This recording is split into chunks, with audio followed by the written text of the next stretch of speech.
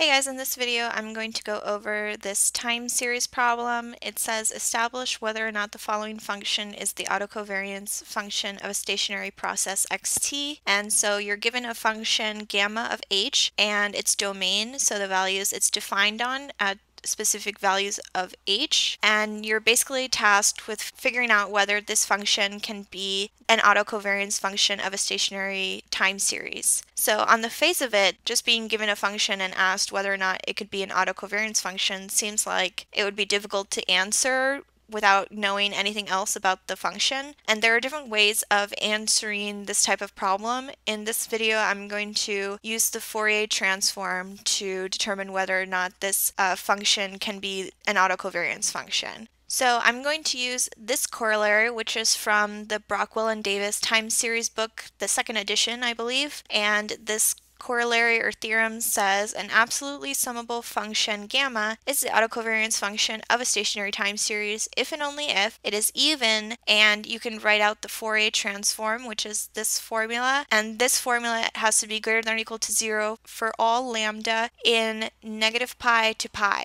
And if this is true, then f is the spectral density of gamma. So that means that if you can write out gamma of h and plug it into here and have these values be greater than or equal to 0 for lambda defined on this domain, then this is a power spectral density function of the time series. So basically, if you're given a time series in terms of lags, which is in terms of times, and you can convert it into being in terms of frequencies using the Fourier transform, then this is by definition, a stationary time series. So now we have a formula and we have a way of determining whether any function is the autocovariance function of a stationary time series. So let's go ahead and solve the problem then. So the first thing we need to determine is whether or not this is an even function, and we can see very quickly that it is just from the definition of the domain. An even function means that if you have f of x, that has to be equal to f of negative x. You can see here that we have plus or minus 2, plus or minus 3, and 0 as the only values where gamma of h is defined. And so we see that the values are the same for positive and negative. So it would look kind of something like this, like you might have something that's clearly symmetric on the y-axis. So this symmetry means that you can plug in a negative value or a positive value for h and the values will be the same. Doesn't necessarily have to point downwards, but we can see basically pretty quickly that this function, just by looking at the definition of it, is an even function. So the first part we have successfully proven that just by looking at it that it's even. Now the second part, I'm basically going to use the Fourier transform formula, simplify it, and then see whether it's greater than 0 or equal to 0 for negative pi to pi. So let's go ahead and do that part next. So after we've proven that it's even, we're going to go ahead and plug in to the Fourier transform formula. So 1 over 2 pi is just a constant, that's not going to change. And now we have to sum over all the values of h. So for our definition, we have h can be equal to 0,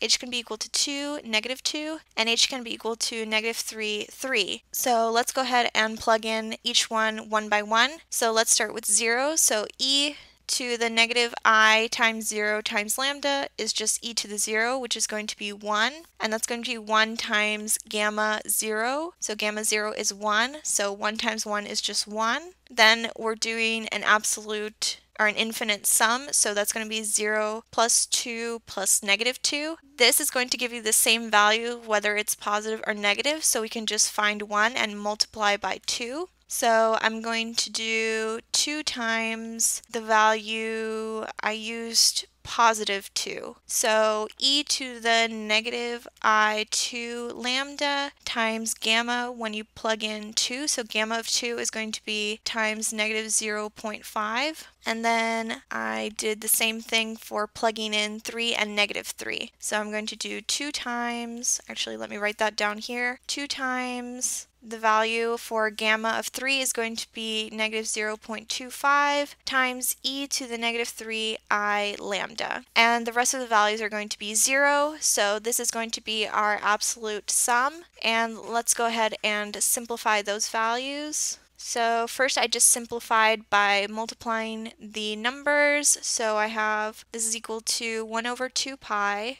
times 1 minus e to the negative I 2 lambda. So 2 times negative 1/2 is just 1, and then 2 times negative 1/4 is just minus 1/2 e to the negative I 3 lambda. To simplify for the next step, we're going to use Euler's formula. So that says that you can decompose e to the I lambda into a real part and an imaginary part. So that's going to be equal to cosine lambda plus I sine lambda. Now in our formula, we always multiply e to the negative IH lambda by the autocovariance function. We just said that the autocovariance function is even, cosine is also even, and sine is odd. So for our purposes, when we multiply sine by the autocovariance function, it's just going to cancel it out and be 0. So for our purposes for these problems, whenever we see e to the I k lambda, this is going to be equal to cosine k lambda because the sine part, the imaginary part, is going to go away. So let's go ahead and simplify using Euler's formula. So we're going to get that this is still 1 over 2 pi. We're going to get 1 again, and this is going to be 1 minus. This part is going to simplify to cosine 2 lambda, and the next part is going to be minus 1/2 cosine 3 lambda. So the negative part again would just affect the imaginary part, which again goes away. So we just keep the coefficient 2 and 3 in front of the lambda. So now that we've simplified this far, we can either now plug in our domain of lambda, so lambda from negative pi to pi, or I just went one step further and I got rid of the constant in front, so I said this is proportional to the inside, so that's proportional to 1 minus cosine 2 lambda minus 1/2 cosine 3 lambda. And we have to check whether this whole section or this whole simplified formula is greater than or equal to 0 for lambda from negative pi to pi. Since we have cosine values, we can plug in pi or 0, and those are pretty obvious values to check. So we can hopefully see very quickly that this is not going to be greater than or equal to 0 for all values. So for example, if lambda is equal to 0, we're going to have 1 minus 1. So cosine of 0 is 1. So 1 minus 1 minus 1/2 times 1 when you have another cosine 0. So that would give you minus 1/2, which is not greater than or equal to 0, which is less than 0. Because this is less than 0, the definition doesn't hold of our corollary, so we can say that the given gamma function is not an autocovariance function of a stationary time series. Thus, gamma of h is not the autocovariance function of a stationary time series, and we can make this conclusion because the definition uses if and only if. This has to be true for any function that's an autocovariance function of a stationary time series, so since the definition is not true, that means we can conclude that the function is not an autocovariance function of a stationary time series, and we're done with this problem.